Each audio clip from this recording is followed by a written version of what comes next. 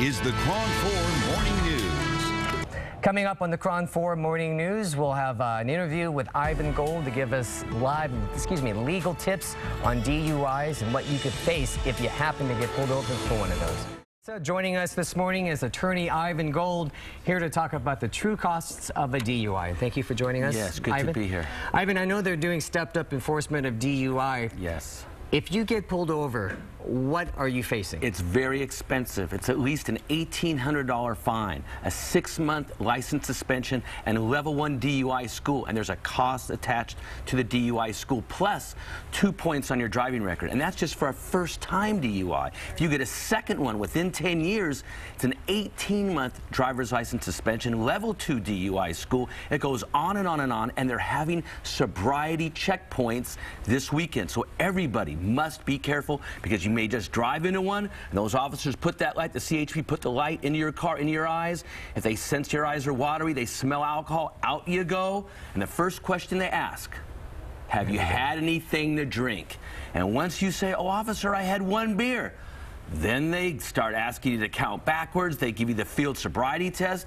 Back into the police car you go, and down to the police station you go for another alcohol test. You get arrested, and they take you to jail. Speaking of arrested, how long can you face time in jail for this? Or is it just the first time you get a... Well, usually they just release you after you stay 1 night, and they can also impound your car. But when you go to court, they require sheriff's work alternative program. You have to clean up the freeway for a couple of days. It is a hard thing. A DUI is a very stressful, difficult situation, and you run into one, oh, it's the first time, I've learned my lesson, but still.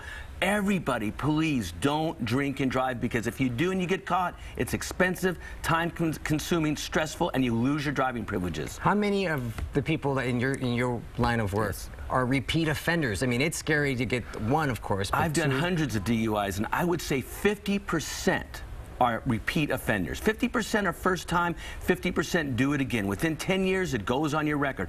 After 10 years, it's a first-time DUI. But alcoholics, and those are a lot of DUI offenders, if you will, people who drink every day, eventually the odds catch up with them and they get caught. Some people, it's just a fluke. They just happen to be at the wrong place at the wrong time. Be careful. Make sure your headlights are working. You have your driver's license with you, your proof of insurance. A lot of people get pulled over for unrelated traffic things. And sure enough, the officer detects alcohol and the DUI test comes, and that one major question everybody has to be ready for: have you had anything to drink?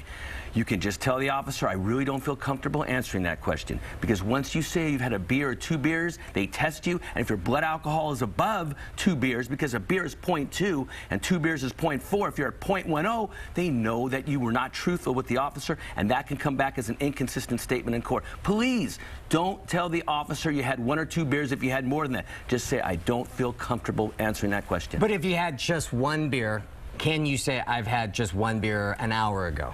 If that's the truth, and you know that's the truth, perhaps you can say that, because you would be well below 0.08, which is the legal limit. That would just be 0.02. At that point, if you're completely sober, you could say, I had 1 beer. And if they test you, then you're only at 0.2. But remember, you could still get arrested for a DUI even if you're below 0.08, if you're swerving or you know, you're not driving safely. But generally, it's above 0.08. Okay, thank you so much, Attorney Ivan Golde, to talk about how it is expensive and, of course, how... Be safe, everybody, please. Don't even drink and drive. Plenty of taxi cabs waiting to get your money. Right. And, of course, we do not support drinking and driving. We'll be right back in just a few minutes.